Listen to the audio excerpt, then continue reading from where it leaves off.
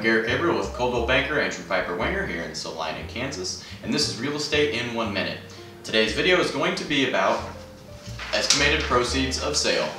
This is something that I do for anybody who's getting ready to sell a house, and this is something that you should ask for if you're getting ready to sell a house, because not all agents will just straight up offer one. It's really easy to do and very important. What this is your agent is going to take your home and they're going to figure what they figure it's going to sell for. Not necessarily what you're going to list it at. What is this house really going to sell for, okay?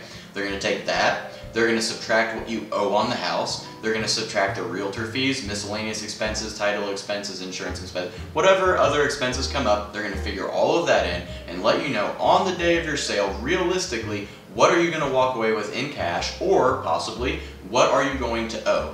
I had recently a situation where another realtor had been helping somebody, and they even said, we need to break even. We just want to break even and we want it gone. I said, well, you could have broke even at the price that we're going to be at here, $4,000 lower than you had it, and if they had told you that, you could have saved yourself, 6 months in rent, which added up $800 a month. That adds up pretty quick. So I'm just saying, you should ask your agent to do an estimated proceeds of sale for you so that you know on closing what you're going to be walking away with. I'm Garrett Gabriel, and that's Real Estate in 1 Minute.